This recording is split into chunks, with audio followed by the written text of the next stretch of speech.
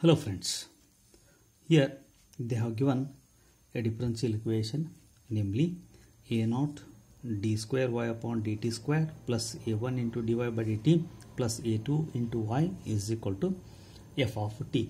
So clearly right hand side is not equal to 0, namely they have given f of d. It means it is a function of t and the coefficients a0, a1, a2 are constants.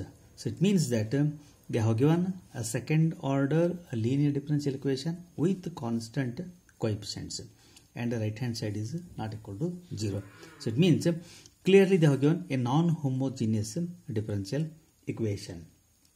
Now before finding the solution of this equation, I can say that it is the mathematical model representing a mechanical oscillation, or I can say that here t, the variable t represents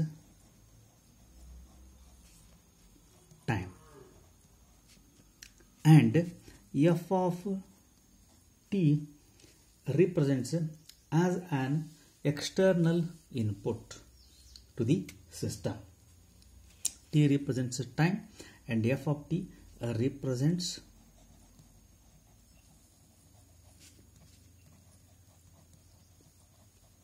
external input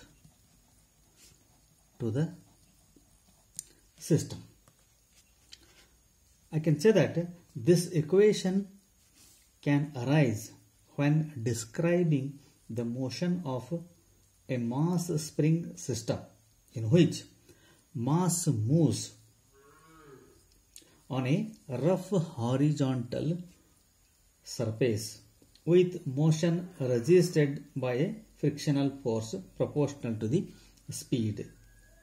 Friction dissipates energy, so the motion will decay to 0 as time increases unless it is sustained by some external input of energy in the form of a forcing function represented by a non-homogeneous term f of t.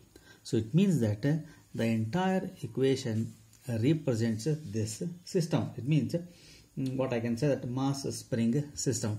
Here this is the mass and this is the spring. Spring is moving horizontally on a rough surface. So this is the rough surface, right? So as the time increases, the speed of the spring goes on decreases because of the rough surface, unless if there is an external force or external energy.